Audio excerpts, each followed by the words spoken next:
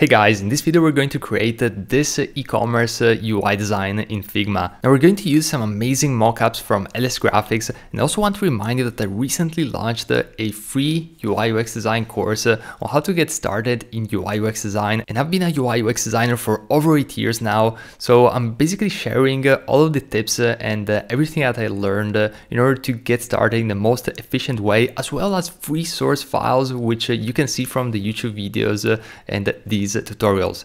Now without further ado, let's get started. As a first step, we're going to create a frame and we're going to select the desktop 1440 pixels of width, and let's rename this to e-commerce.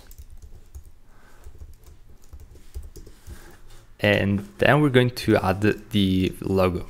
So let's go ahead over here and let's write Eleganza. And what we're going to do is we're going to select a different font. In this case, we're going to go with Minion Pro.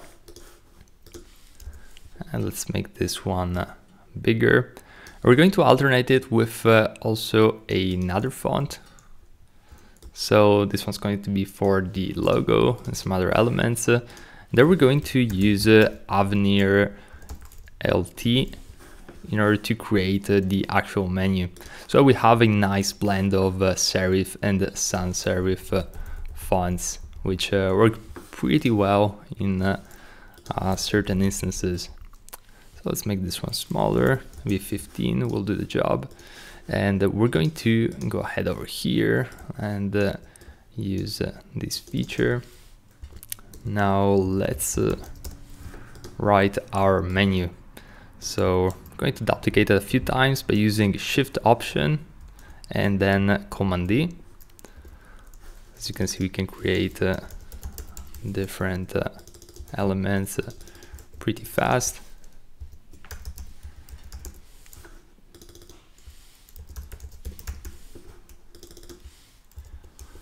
And let's just swap these two guys over here. And we're pretty much set and good to go. All right, let's bring these ones closer to each other. And what we're gonna do this time is we're going to have two icons on the right. First one is going to be a search icon, since that's quite a common pattern in e-commerce websites, or I mean, a very useful feature indeed. So let's use Nucleo icons in order to find our search icon. Let's bring it here. Then we're also going to have a hamburger menu on the top right as well. Okay, this one didn't catch the bottom parts. Let's try this one. Yeah, this one works. All right. So one thing that you can notice is that when you're dragging icons in Nucleo from Nucleo, they're essentially creating frames. So we're going to group those, since we don't really necessarily want to have frames within this website design. So, all right, this will do. And as you can see, the search icon is a little bit thicker than the hamburger menu, and I want some level of consistency. So probably going to increase the stroke of the menu just for the sake of consistency. All right, this is looking pretty good so far. Let's bring these guys here. I'm going to duplicate this text since we're going to use it in just a moment. And another thing I'm gonna do is I'm going to select all of this, and I'm going to make it all caps. Also add some dividing spaces between one letter and the other. Let's bring this one more on the left. And there we go.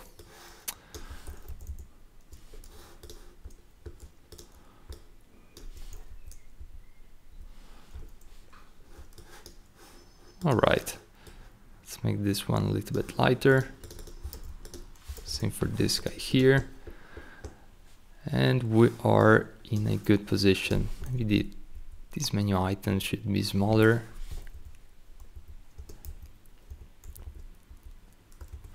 So there's a little bit of tweaking going on, and this is regular part of the design job, really.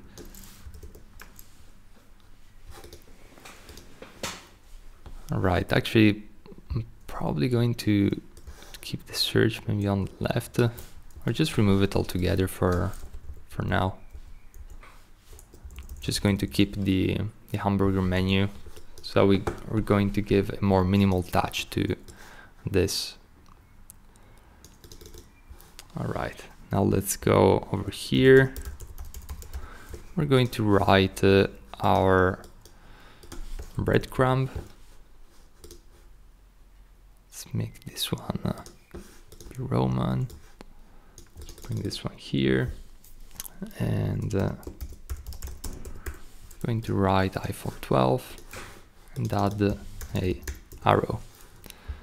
So let's find an arrow that could work well for these breadcrumbs. Maybe we're going to just use this one here.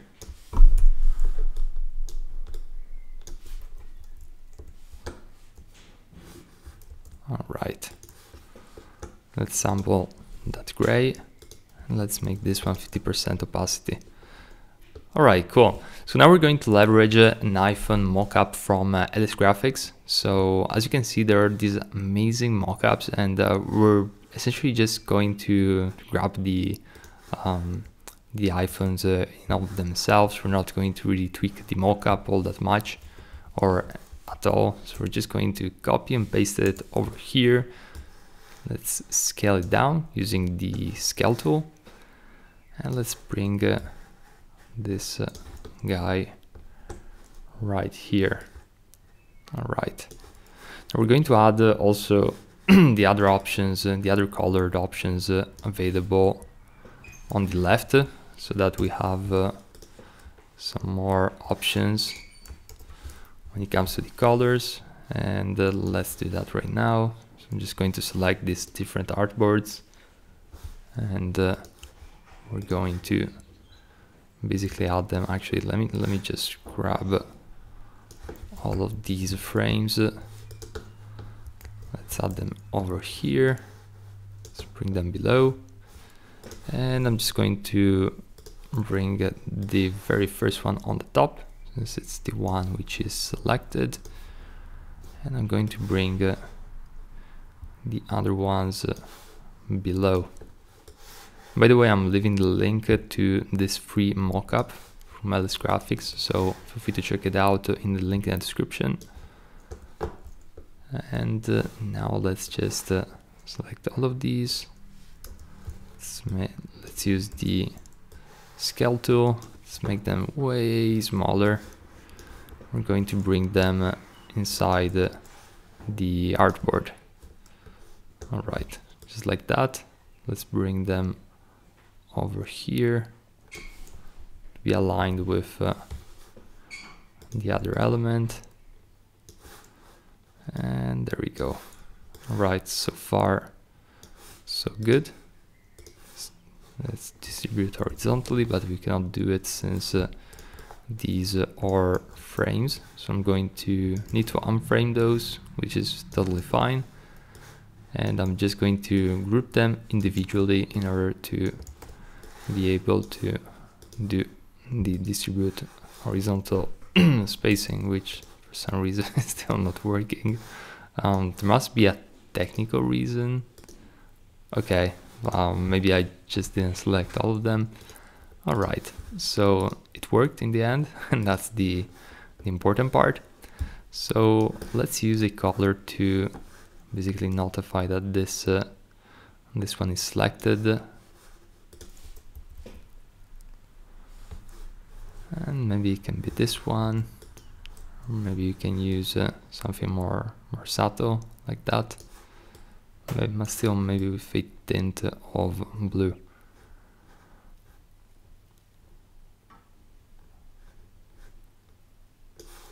All right, yeah, that definitely work. Let's bring these elements be below.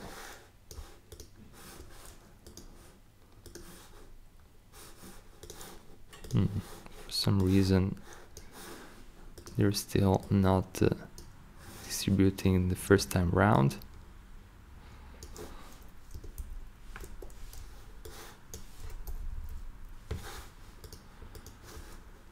Okay, that'll do.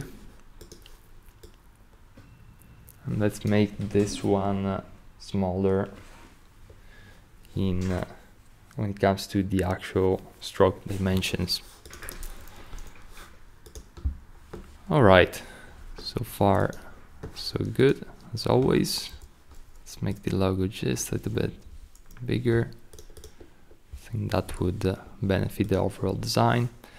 And then now let's also make this one just a tiny bit smaller. What we're gonna do next is we're going to start adding the description. So let's have the main title here.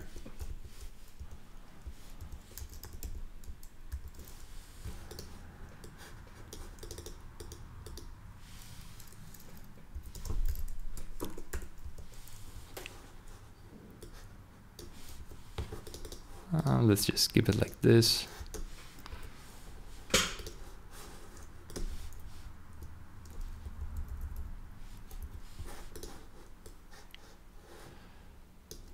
And now let's add the price, which I can't really remember what's the price on this one.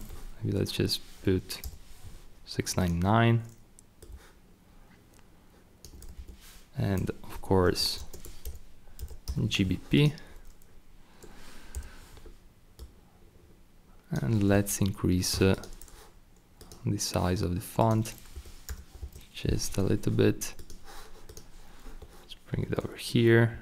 We're going to start adding the some more informations.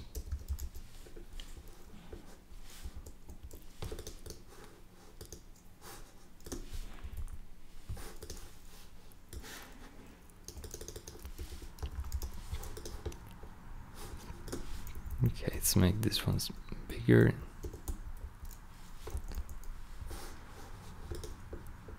And yeah, I mean, at this point it's just about figuring out some different alternatives and options.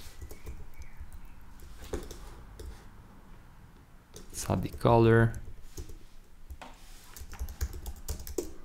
Just making this one up. And now let's add some of the different color combinations available. So this first one is red. We're going to also add a stroke. First stroke, which is going to be white.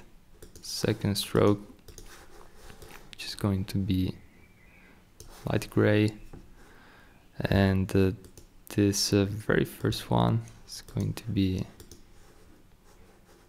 actually, let's select this one here, inside, and this one should be outside.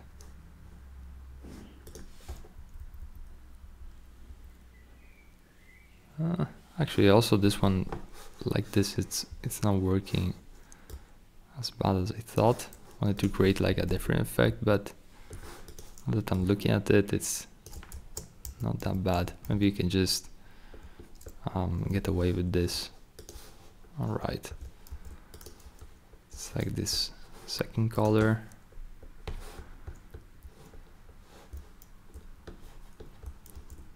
Then the third one.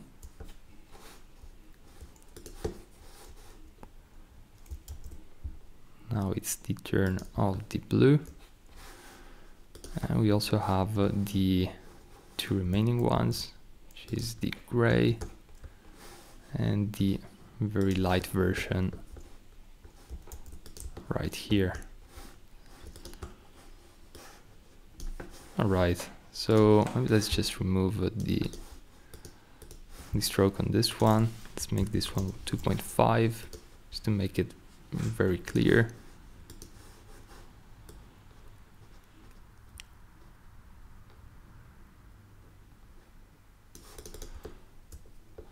All right. We are going in the right direction for sure. And let's make the color just a bit bigger. Let's add a little bit of less margin in between these elements. And now we're going to actually go ahead and create the card. So, or at least the form to make the purchase.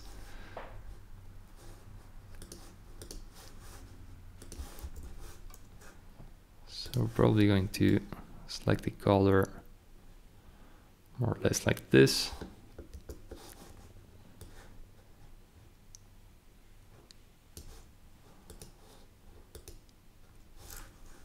Let's use 1.5.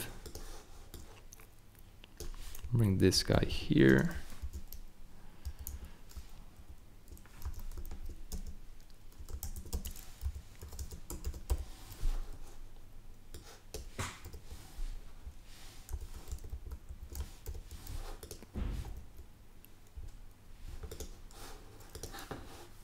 Now let's use an element, it's just this one here, small arrow for the drop down selection.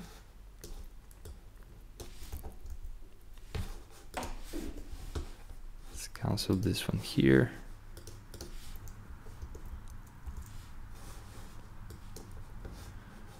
And let's go ahead and let's add the product quantity. So we're going to write 1.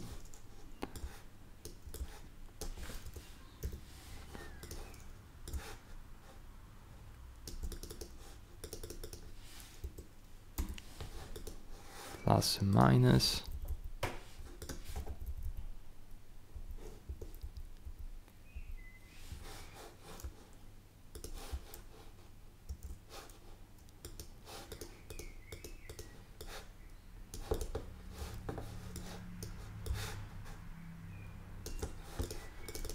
And now we're going to add the add to cart call to action, which we're going to use with this font right here. Let's make it just a bit smaller though.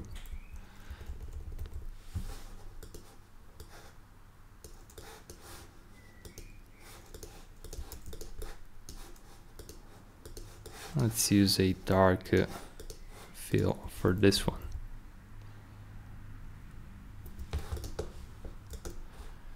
All right, maybe let's make it black in order to really make it stand out a little bit more.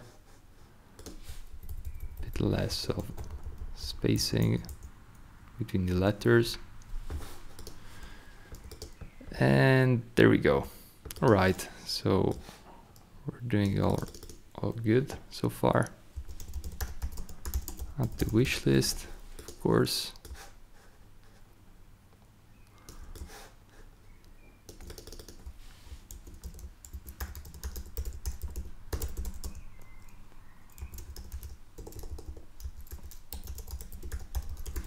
See technical specification.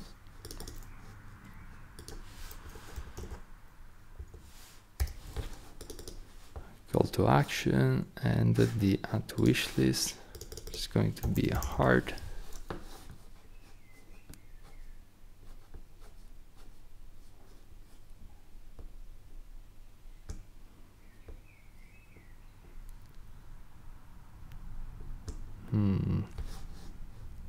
Okay, I managed to find the heart in the end.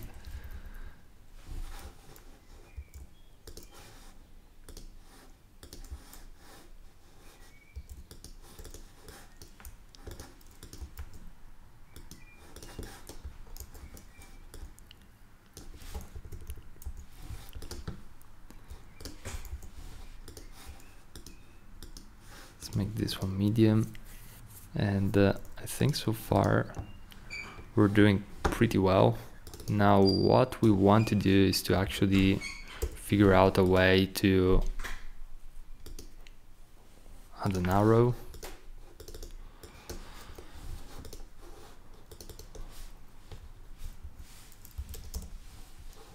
Maybe let's just keep it like this. Now let's find a description for this. So basically, let's go to the Apple website, and we're going to select iPhone, select the first one, learn more. We're just going to grab some text from the current text specs. There we go. All right, so really important which element that we get. It's just like lorem ipsum text, so that will do just fine. And we probably want to make these into bullets, bullet points. Let's go over here.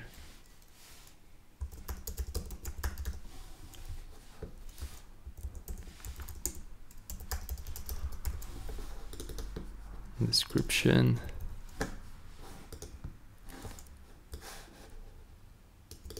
I'm also going to write here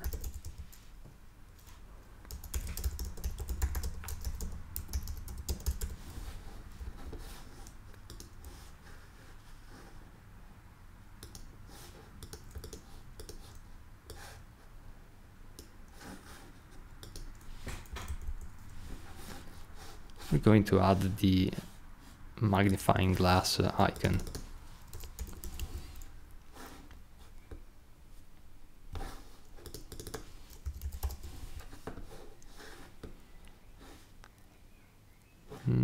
Also this plus could work totally fine, so let's actually just go ahead, let's add it over here.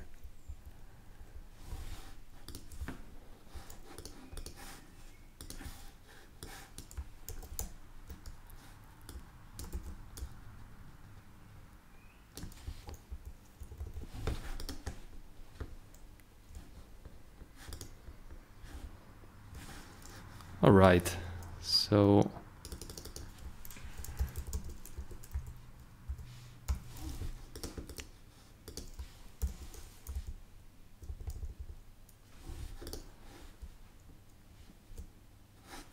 I think this is pretty much done. Maybe let's just add some more text on the side.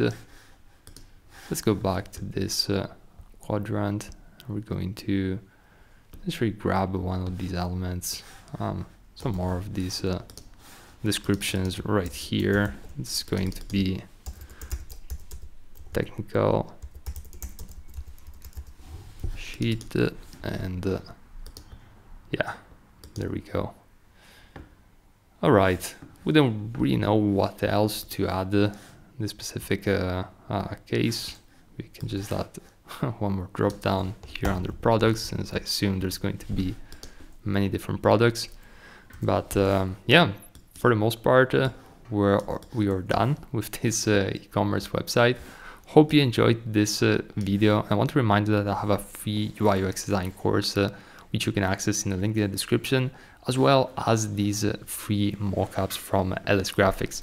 So we'll see you in the next video.